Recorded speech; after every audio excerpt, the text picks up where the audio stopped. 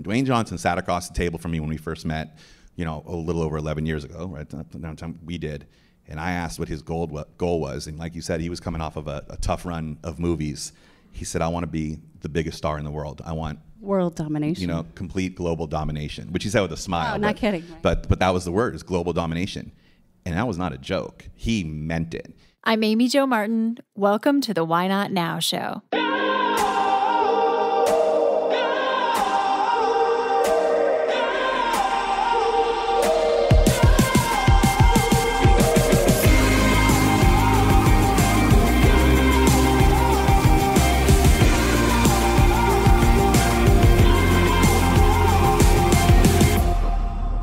You know that thing you've been thinking about doing? Yeah, that one. Why not now? Have you ever actually taken the time to ask yourself, what's stopping me? Let's talk it through. This is your chance to give that idea the attention it deserves and take action. Each episode, I have a chat with a fascinating person, from entrepreneurs to athletes, celebrities, my parents, rocket scientists, and all walks of life. We talk through a critical time when they've asked themselves, why not now? We dissect that day or even that moment, step by step.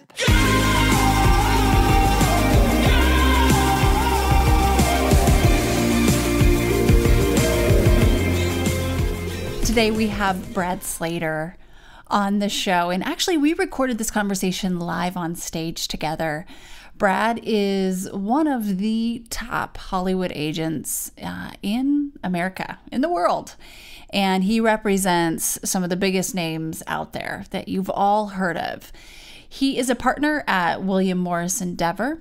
And I have known Brad for a good, 12, 13 years. We have grown together. We have learned together. I have learned so much from him personally and professionally. I am going to spare you more context and just let us hop right in here. What I can say is that Brad is an example of someone who has been able to really look at where his passion, purpose, and skill collide, live in that intersection, because that's where bliss resides, and leverage the shit out of it. What do I mean by that? He is surrounded by so much influence. He has so much influence himself in Hollywood and entertainment, and he uses it for good daily.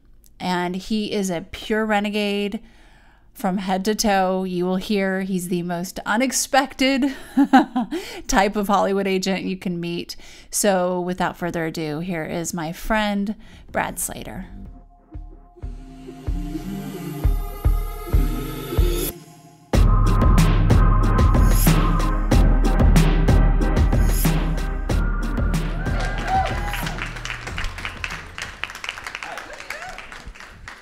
Brad Slater in the house. This is awesome. Thank you for showing up. Thank you for having me. I'm thrilled to be here. I was so honored by the invite. We've known each other for a very long time, 11 or 12 years, I think, at this point. So this is incredible. What an incredible group of women, and I've been reading all about all the businesses that you guys have, and it's super inspiring. So I don't know, I'm nervous, so hopefully you'll be okay. I'm nervous being around you guys. I know, we're intimidating. Okay, let's start off like we usually do. No reason to be nervous. Can you tell me about a time when you had a big decision to make and you had to ask yourself, why not now? Yeah, I mean, that's an easy one for me. I think I used the word never 500 times about ever becoming an agent. I grew up in Los Angeles. I had no ties to the entertainment business, weirdly. I knew a lot of kids who were actors and parents were actors, but I didn't have any opportunity to, have a mother or father or aunt or uncle make a call to get me into a mailroom somewhere. I kind of found my way. I did start in the foreign distribution business, that's true. But once I got into representation, I went onto the managerial side of the business. I was a manager, and that's really rare. Usually, you can go from agent, and then you've done your time as an agent, and you go to manager. Very few. I can't even think of any others who went from manager to agent. And everybody told me not to be an agent, not to go to William Morris, and I loved it. I'm like, I'm going to do the exact opposite of what you all are telling me, which is something I think I've done my entire career. And so that was a big step. I wasn't trained as an agent. I knew I was going to be a super untraditional agent. In fact, I almost cost myself the job when I was interviewing with the whole old guard at William Morris, because I said I will be the most untraditional agent you've ever had.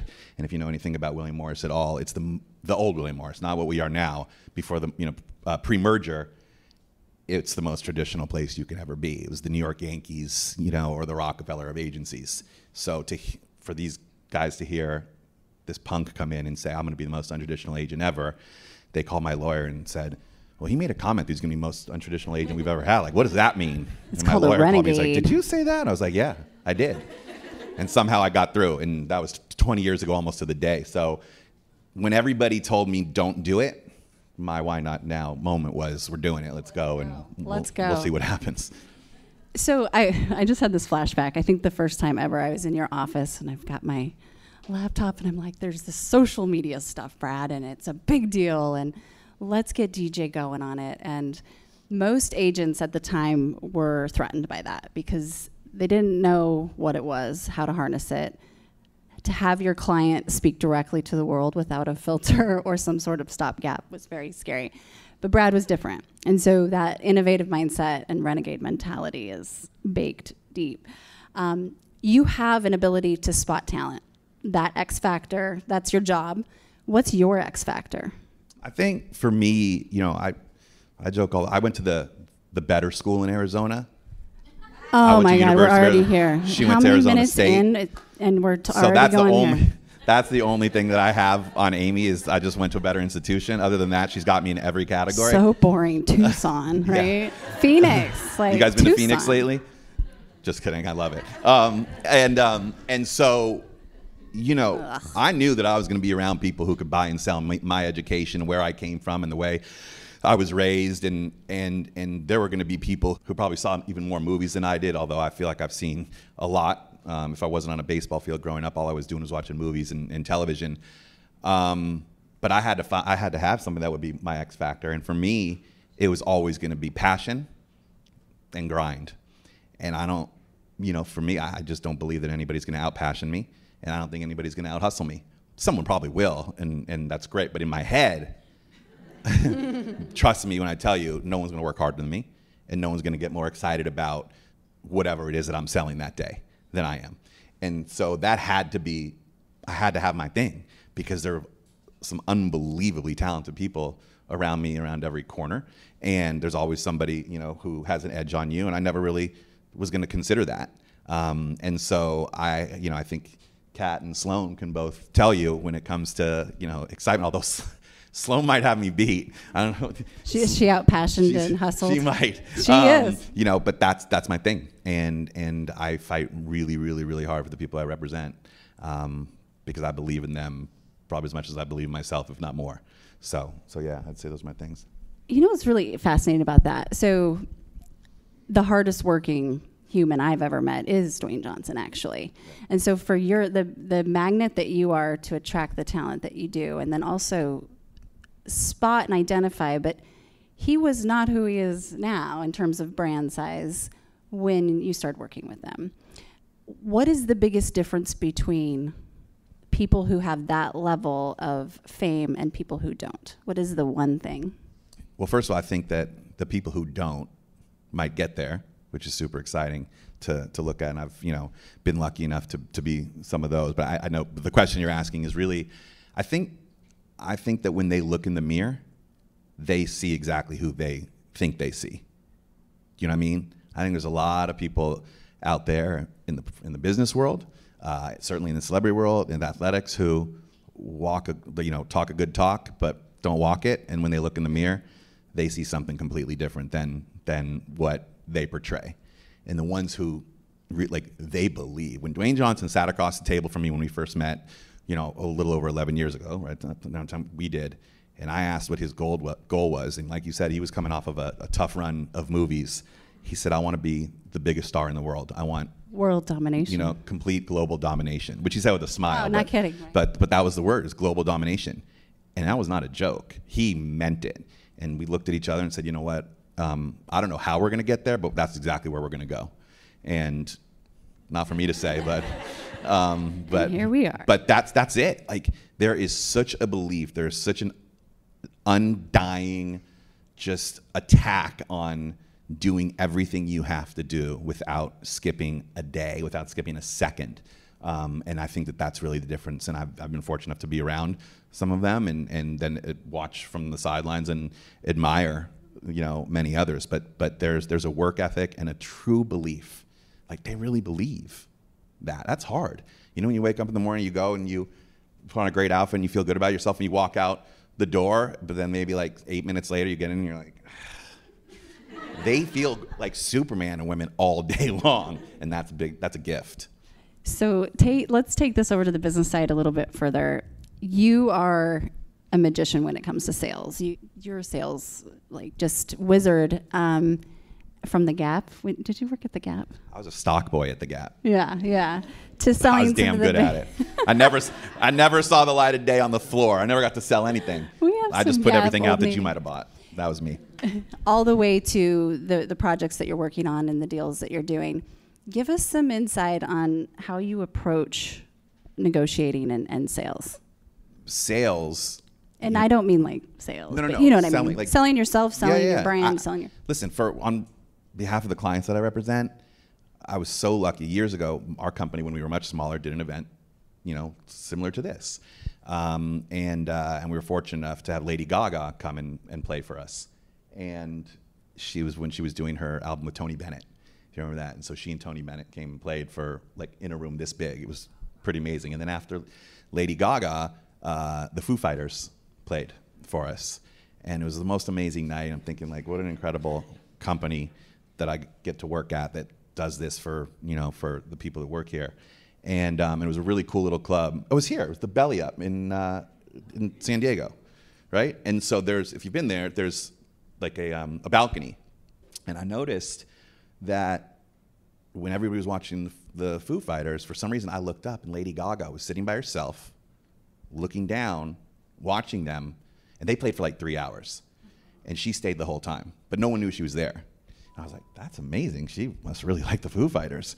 And so the next day she came and did a panel for us like this. And she made a comment. Somebody, I think, asked her a similar question that you just asked me. And she said something I think that changed my thought of representation forever, which was, how dare you represent somebody that you're not a fan of, right? And she said in the coolest way. But she's so right. And when you're an agent coming up, you don't get the choice sometimes. They assign you, hey, here's your client. Have at it. Here you go. Represent this person. Hasn't done a movie in 10 years. Good luck. That happens. And that's how you learn. That's, and you try so hard to get to a place where you can even have the opportunity to pick who you get to spend your time working for every single day. That line was everything. I'm a fan of The Rock. Trust me, I was watching The Rock wrestle when I was, coming out of college, and I remember the first time I heard he was coming to the Staples Center. Sorry, it was the Forum at the time. Staples Center wasn't even built, and we went and saw him wrestle, and LeBron James, I get to represent he and his business partner Maverick Carter, and I went and saw LeBron play in high school when they came to LA to Pauley Pavilion, and Michael Strahan was on the football field, and I was marveling all the time. So my point is, how can you possibly believe in what you're selling if you don't love it yourself? You love your food at True Food Kitchen, right? Thank God. That's it. And I've been on the side where you have to talk about something that maybe you don't really believe in. And I can't go to the heads of movie studios or brands or whatever and convincingly ask for the things that I ask for if I don't believe in it 1,000,000,000%. So being a fan of whatever you're doing, be a fan, that was huge. For me. I love it. We had a chat, it was probably a year ago or so, and you talked about how you've, over the last several years, gotten into investing more.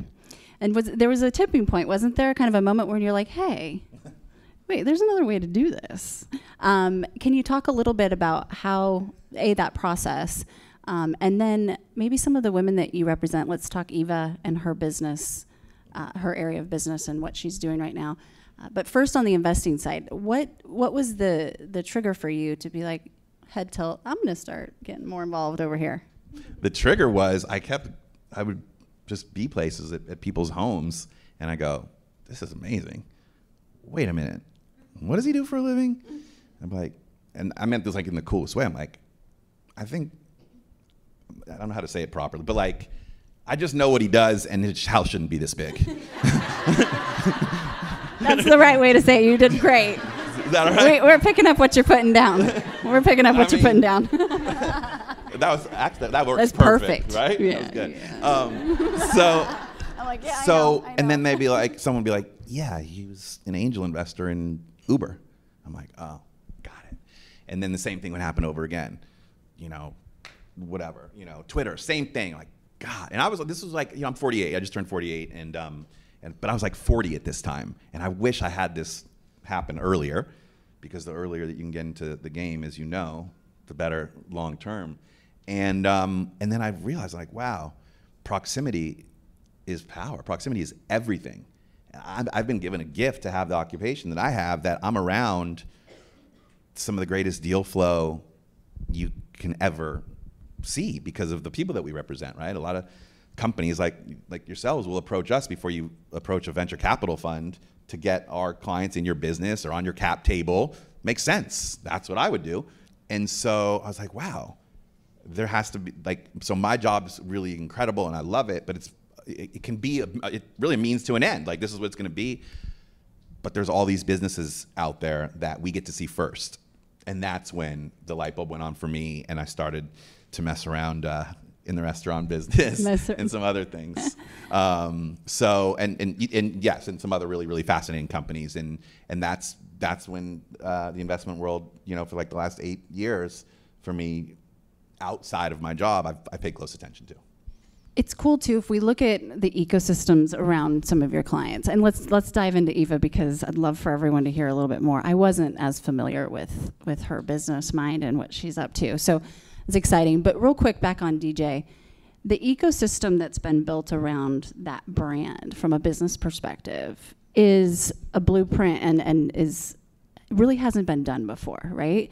So what you've been able to do in terms of products, film, TV, media, everything in between, sports franchise.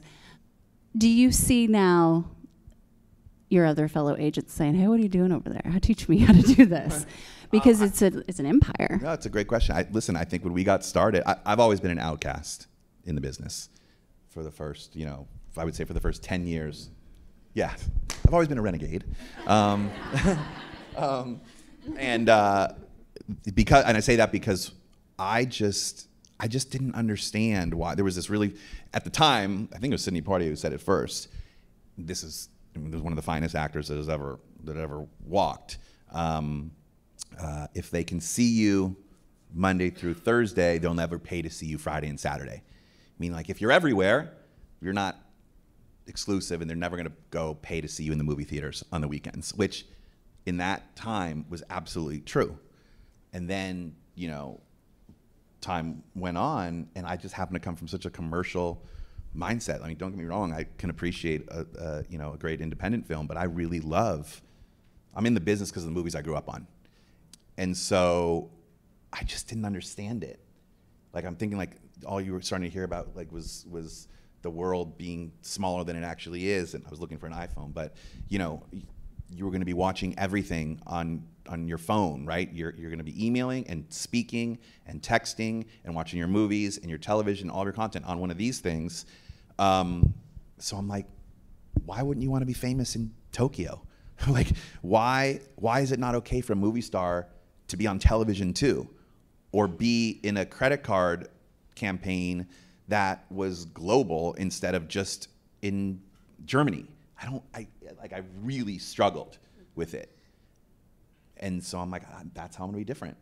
And so that became my thing. And with Dwayne, he was the prototype. It was like, we found a way to make it okay to be great in every single vertical that you could possibly be in, as long as you gave the audience something awesome. Like, you take care, you heard it a million times, you take care of the audience first. You take care of your customers first. You take care of the people first, and you take care of the companies that pay you to do it, right? And so that's when we started to venture into reality television. You were around for that. It was the Hero, I think was the first show, and the Wake Up Call, because we wanted to show a side of him that I knew that nobody else had got to see at the time, which was this motivating, awesome, positive, super hero in a real world, instead of just only seeing what he did as a wrestler or the movie characters that he played. And that parlayed into starring in another television show called Ballers. And then people are like, wow, movie stars doing television, oh my gosh. And now look, you can't find a television show that doesn't have somebody who is a movie star. And then it became, let's get into businesses. And Eva, you know. Yeah. Let's talk. Yeah, let's talk about Eva. So let's bookmark that for a second. One thing I really appreciate about you, Brad, is that, and I say this often, and it pisses some people off, but it's true. You send, a lot of my mentors have been men, right? They send the elevator down, get your butt in, you go up, and you send it back down. And that's how we scale elevating women. As we continue to do this. And you've been doing this all your life, and with me, you've been a huge advocate from day one. Thank you. I wouldn't be here right now, without that type of support. Not true. And when people see Renegade, sometimes they think, oh, it's a women empowerment group. Yeah. We're just like, no, not really. We're not rah-rah. We're not, girl power. So much of our discussion these last 2 days has been around the bridge with men and how we do bring men into, and have to, and will continue to, our businesses and our discussions, and we want that. But that's not always the case. And so how do we find and create more of you? What has to happen for more men to be open to, you know what I mean? It's not a trick question. It's true. Well, I don't have the answer to that. Darn not a scientist, but here's what I'll say. All the way here. Here's what I'll say. I think here's what I learned. Ronda Rousey, who I've represented also for like 10 years, and when I met Ronda, she was, you guys, if you don't know, okay, good. She was virtually homeless when I met her. She was living out of her car.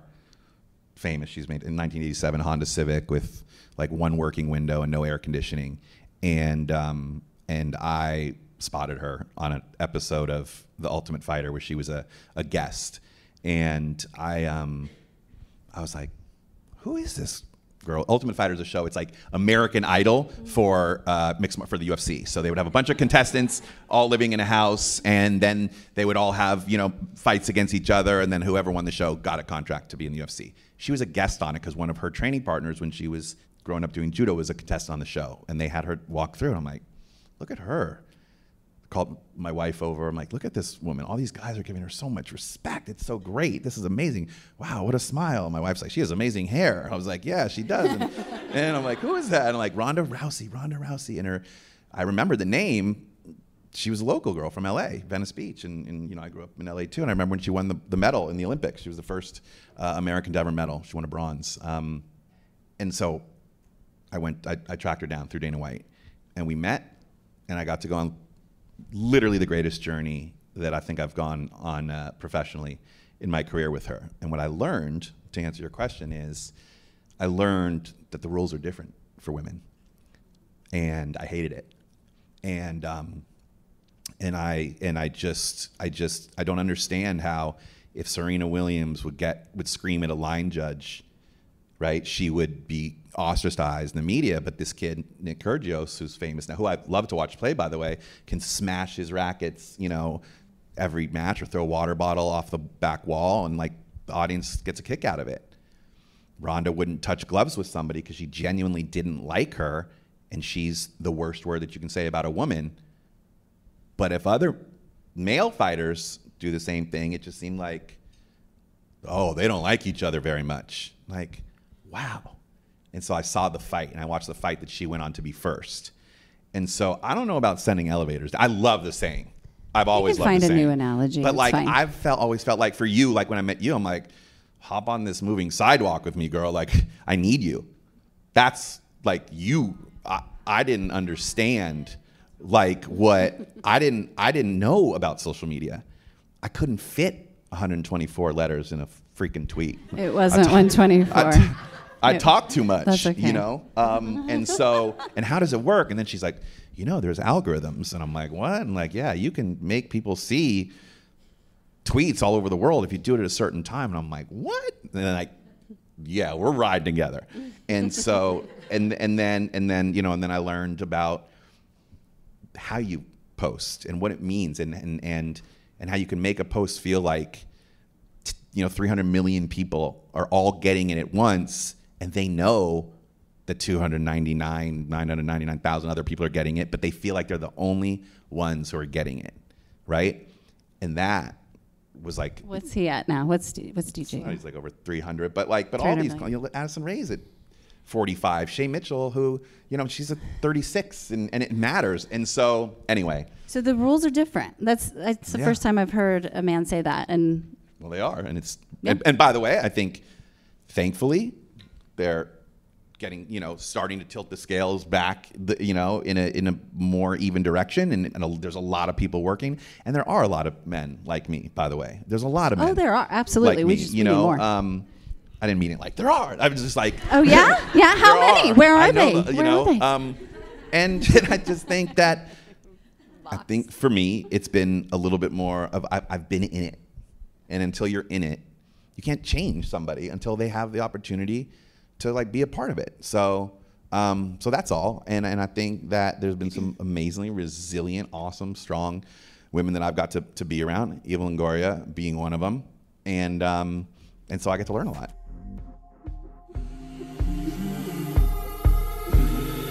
We're going to take a quick break and we'll be right back. Hi, everyone. If you are digging this podcast, please do us a favor and subscribe, rate, and review on iTunes. It just takes a moment and it means a ton to us.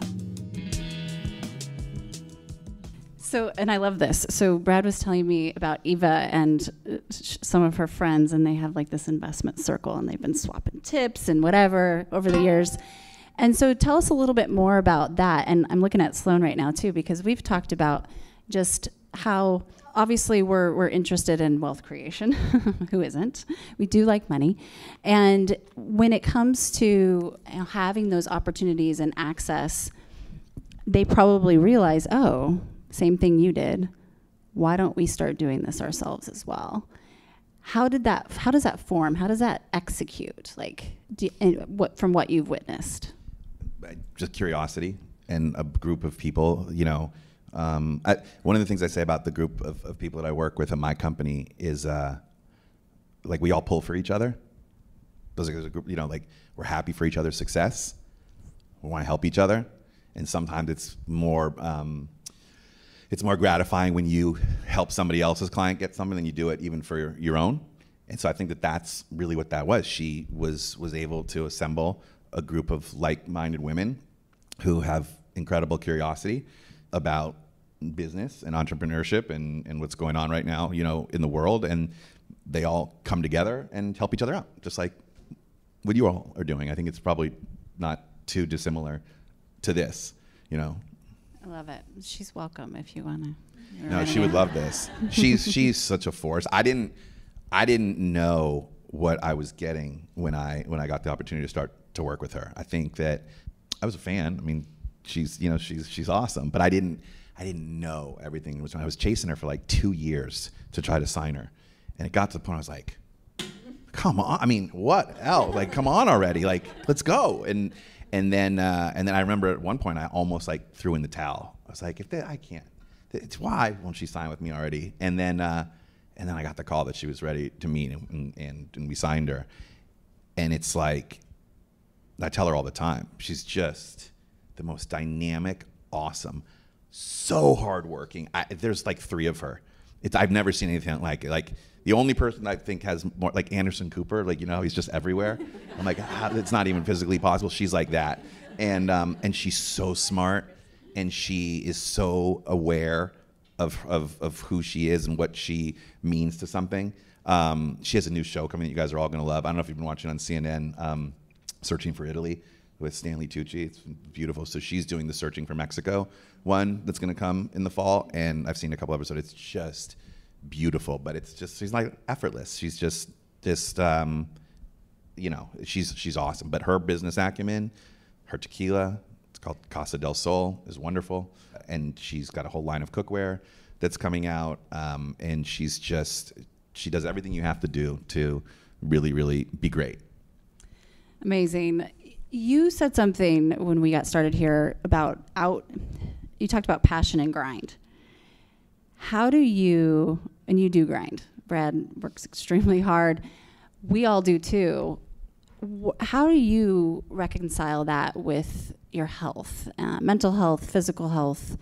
I mean, the stress and the pressure that everyone's under at all times is something that we're constantly learning about and staying curious on how to evolve. And what does that look like for you to not outgrind, like overgrind? Well, I think like all of us, I've definitely been there with the overgrinding. I think that if for the handful of things that came out of the pandemic that are positive, mental health and taking care of yourself is something I think has emerged that people are thinking about a lot more.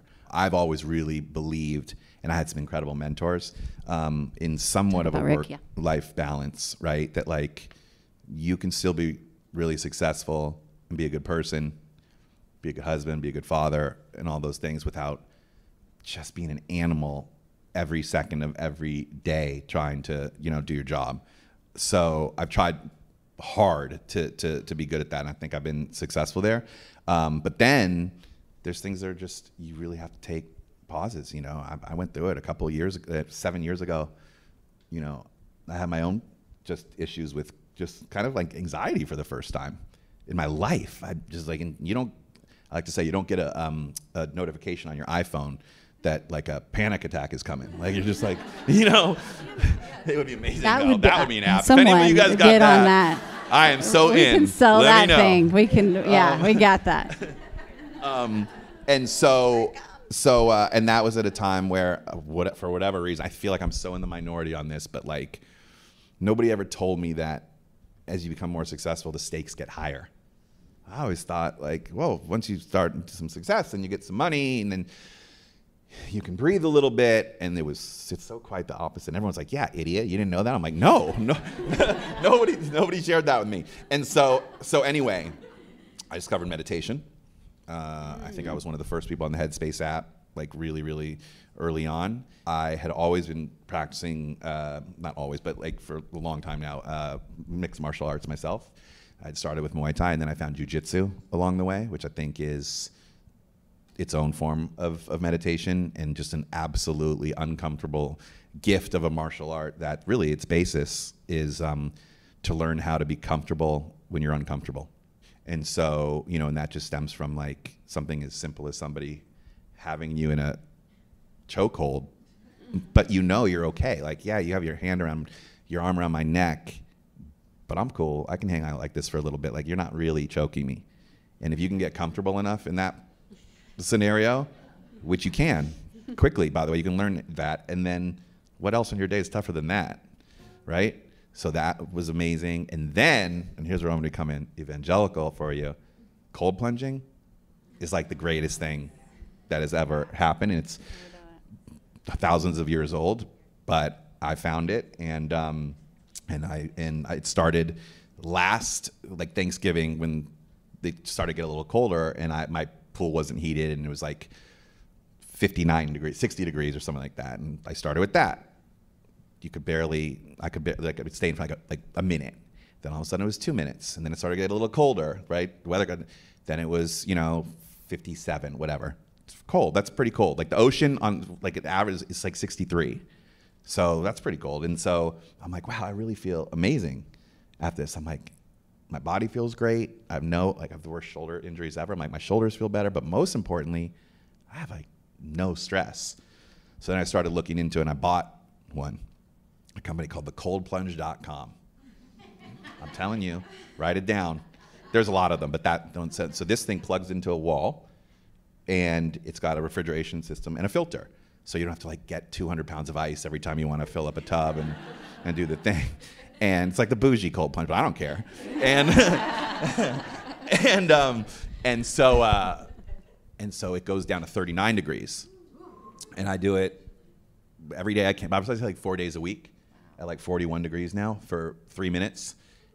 And I'm just telling you, it's an instant. It's just unbelievable what it does for your mind. Really? And I think you can start with cold showers. Same, like you can slowly get yourself there. But let me be very honest. There is not a day that I stand about to get in that thing where I'm not like, I can't do it today.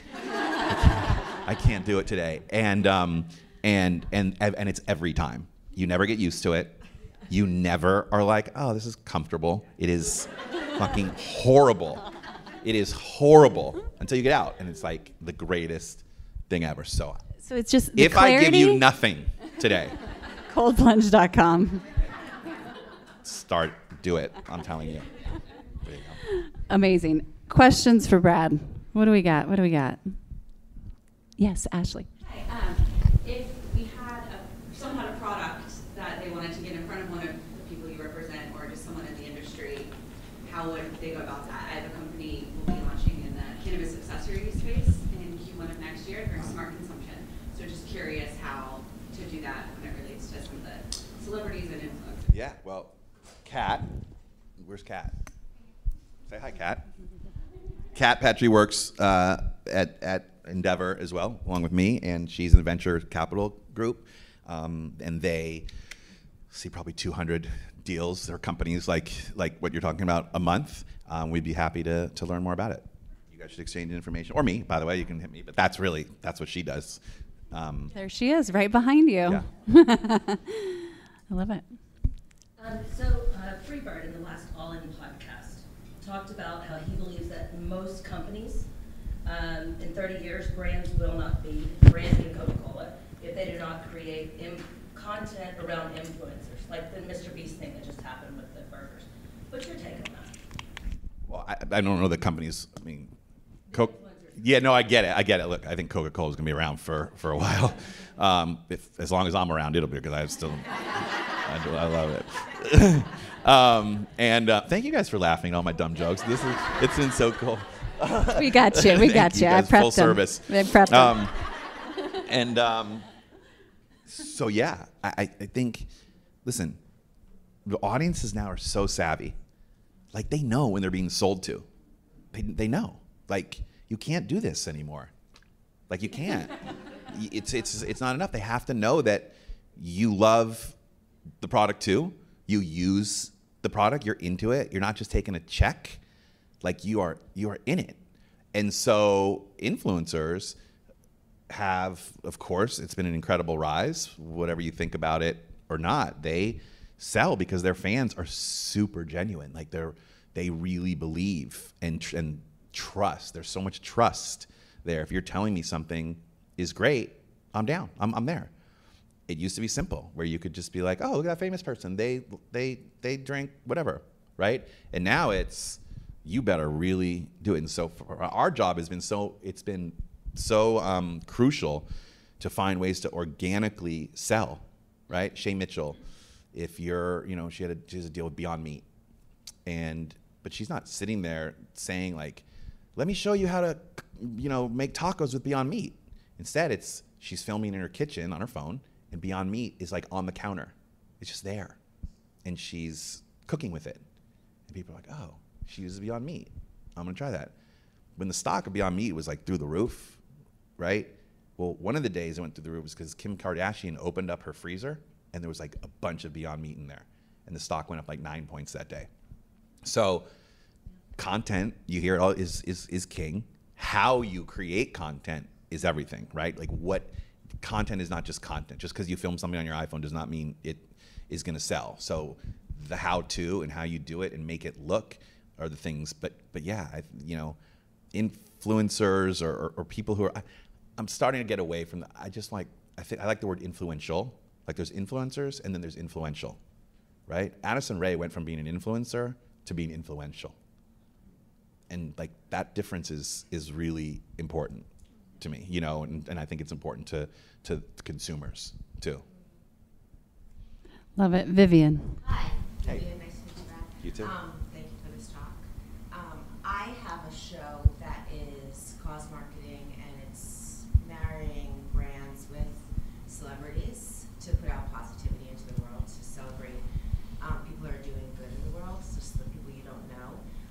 But my question is, along the lines of this, is it something that a brand coming to a celebrity first, or is it coming from a celebrity to a brand?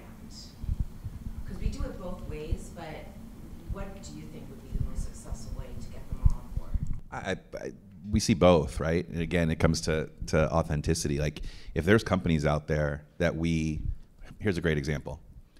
Onda, which is a tequila soda in a can that Shay Mitchell is a co-founder of, right? And here's how it happened. Ben Enowitz, who Kat works with, came to my office. Shay had just become a client. This was like right before the pandemic, like 2 weeks before the world literally turned off, right? And we were all at home. She just signed with us. She comes to my office, and Ben comes in, and we have it's just the three of us. He's like, "So tell me what you like. Tell me what you're into. Are you into tech? What technology you use? You know, are you into spirit? Do you drink?" She's like, "I only drink tequila soda."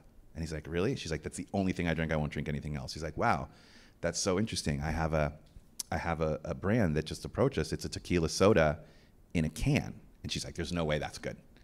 There's no way." And she's so smart. She's like, "And if I don't like it, then I can't possibly, there's just no way." He goes, "Honestly," he's like, "I've tried it." He's like, "I don't know," but he's like, "I think it's really good. Can I send you some?" So we had the company, we sent her some, and she called. She's like, "This is fucking good. Like, I love it. And I love the packaging, and this is amazing. And, wow." And so we approached the brand and said, "This is all Shay Mitchell drinks, tequila soda," and she loves it.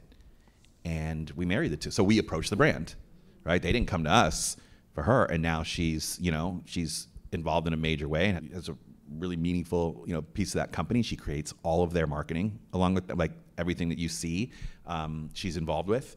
And so that was her or us going to a brand that we knew was perfect alignment. Clearly it happens the other way too.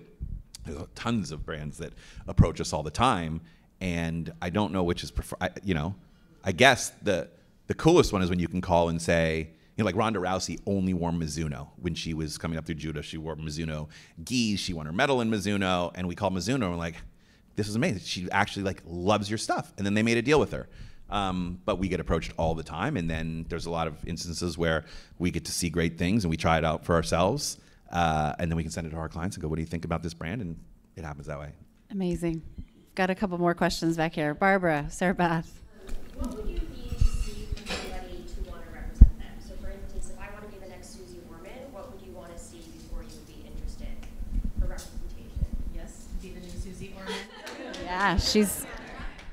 But what I want to see, I would be wanting to find you, hopefully I've seen you and go, "I think she's the next Susie Orman."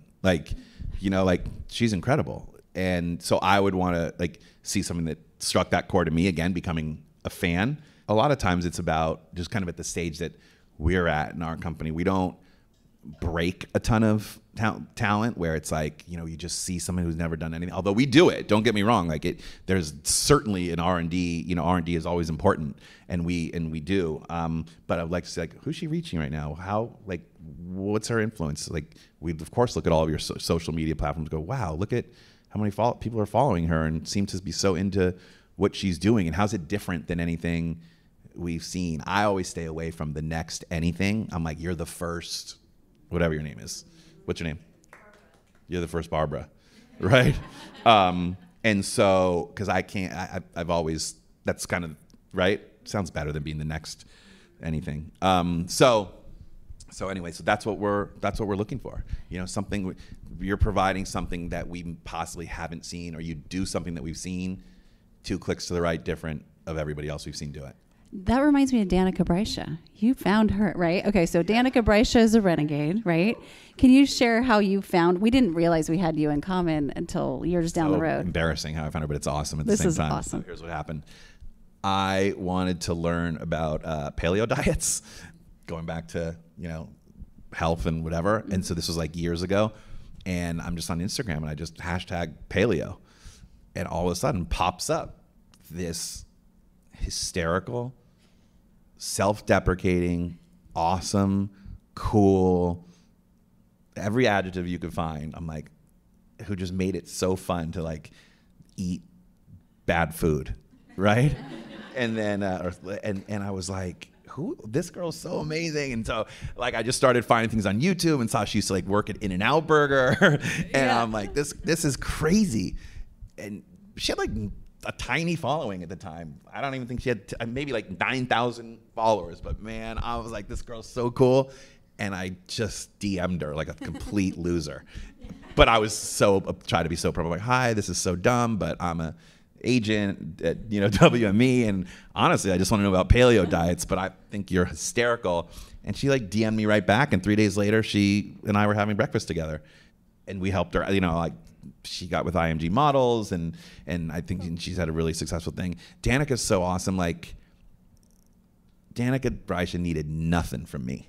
Like Danica is gonna go do it. Like whatever she feels like doing. I love how Kendra's filming this because we're going to text it to Danica right now. Hi, Danica. We love you, Danica. I haven't talked to her in a while. I know she had a baby. Lots of X factors, doesn't she? Yeah, and then she goes and starts her model meals and self-care model meals. society. And yeah, I honestly felt like she doesn't need me. She's just going to go be Danica. I love the DM, though. The cold DM. Yeah, I did that. Hey. Yeah, yep.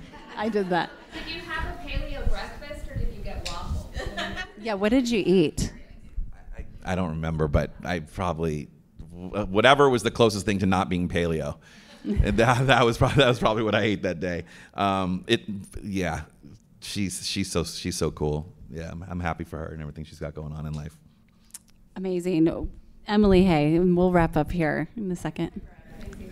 Hi, Brad. I'm Emily, and I recognize that your career touched film, and I know that you're a dad.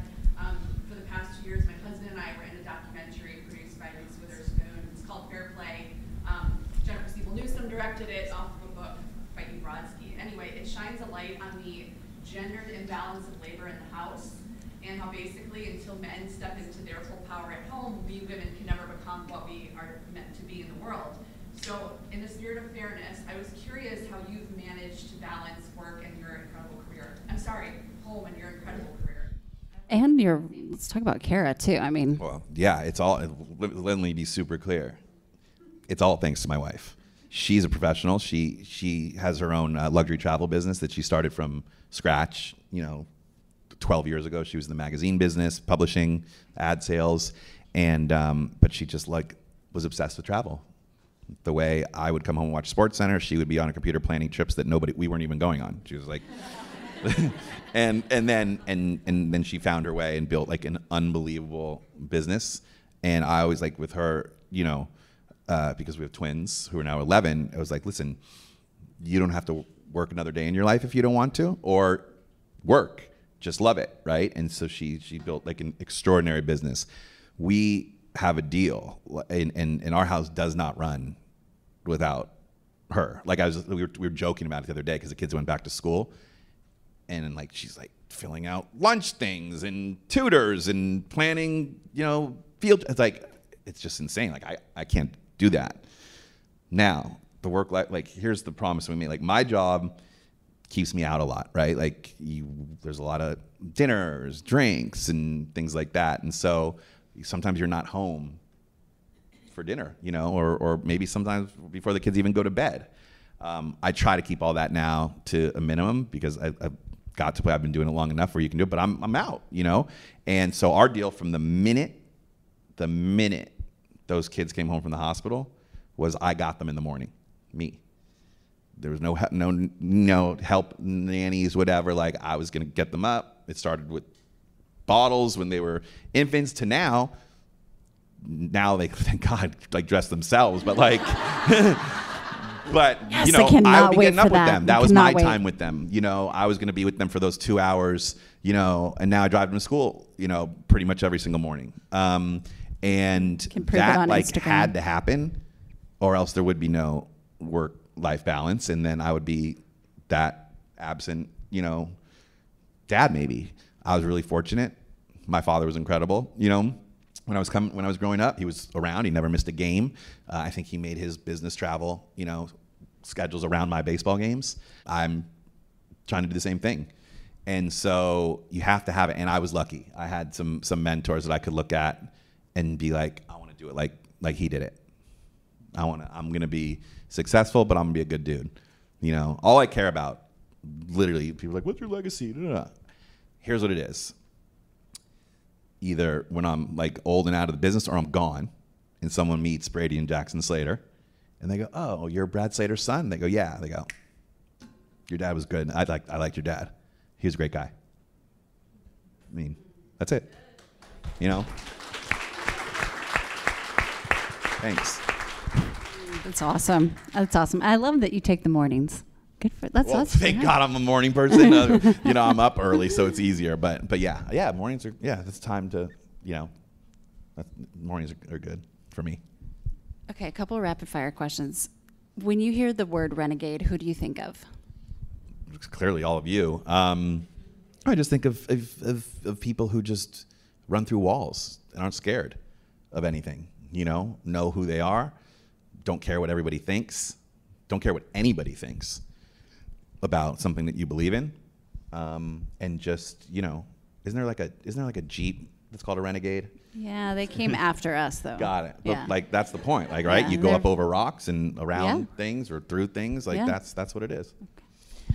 And what keeps you up at night? Violence, racism, just the state of the world. It's so I just don't know how it got to be in the place that it is. You know, I just can't believe those are the things that keep me up. Like everyone's like, what's it going to be like for our kids? What are our kids? That's, you know, everybody says it, and then like I'm like, that's actually true. You know, like that's actually true. Like what's the world going to be like for Lincoln? What's the world going to be like for my kids who are 11 that, you know, when they're 21? And so, you know, I try to do my part, you know, to like, which is like a grain of sand, of course, but that's what keeps me up at night. I hate watching the news.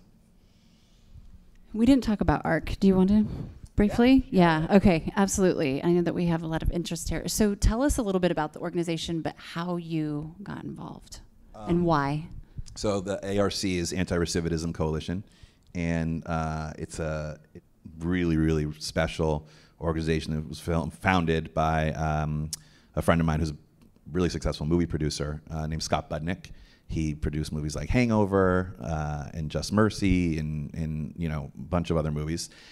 And it's all about justice reform and helping people who either are currently incarcerated or have been incarcerated, and helping them rehabilitate into society and have lives again.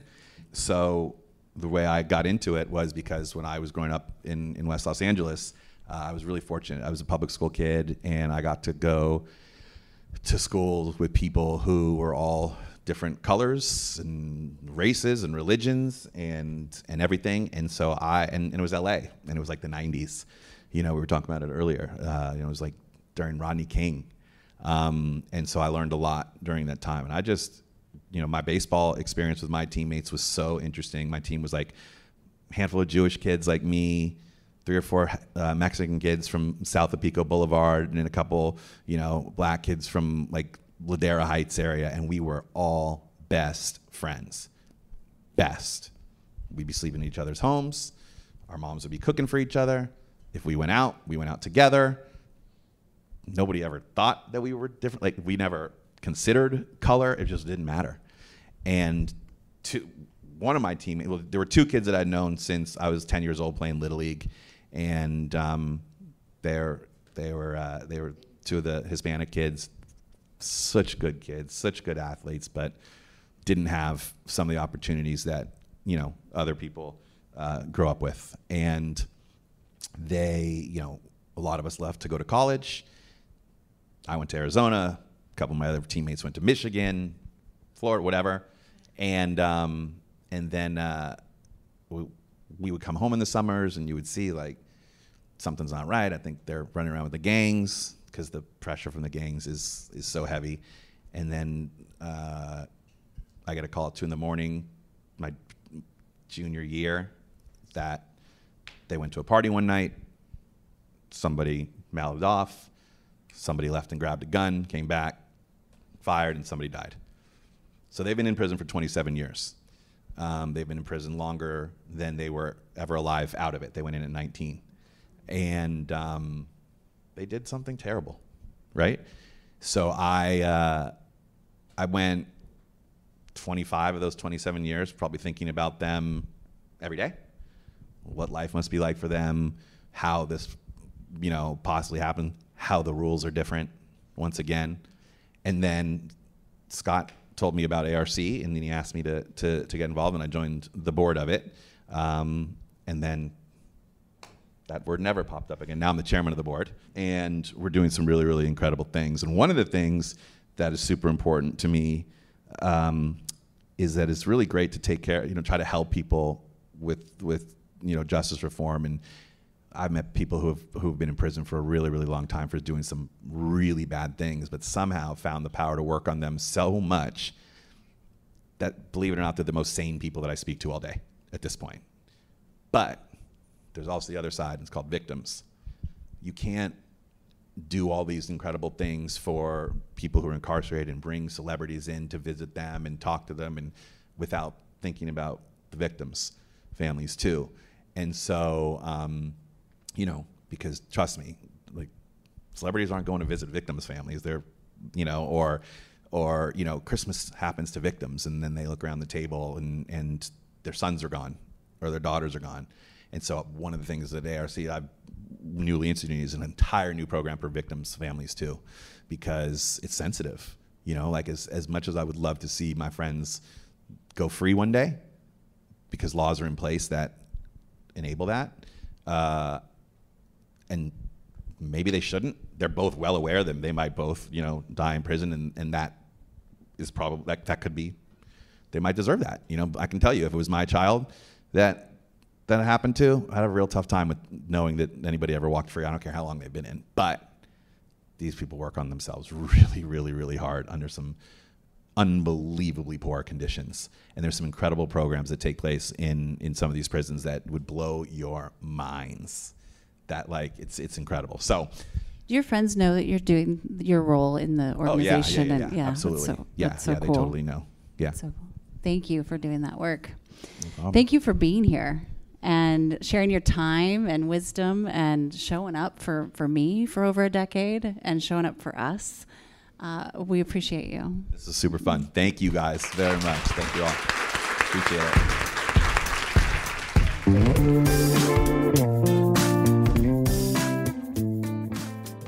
Hey everyone, thanks for listening to the show. Hit me up on social media to let me know what you think. I'm at Amy Jo Martin on Twitter, Facebook, Instagram, and LinkedIn. And I want to hear your Why Not Now moments so I can share them on the show. Just send me a note to whynotnow@amyjomartin.com. For show notes and other offers, you can visit amyjomartin.com/whynotnow. And while you're there, don't forget to sign up for my email newsletter for exclusive content and announcements. A big thanks to Rock Salt Music for all of the tunes by the talented John Coggins. And of course, a hat tip to Richard Brewer for editing and producing the show.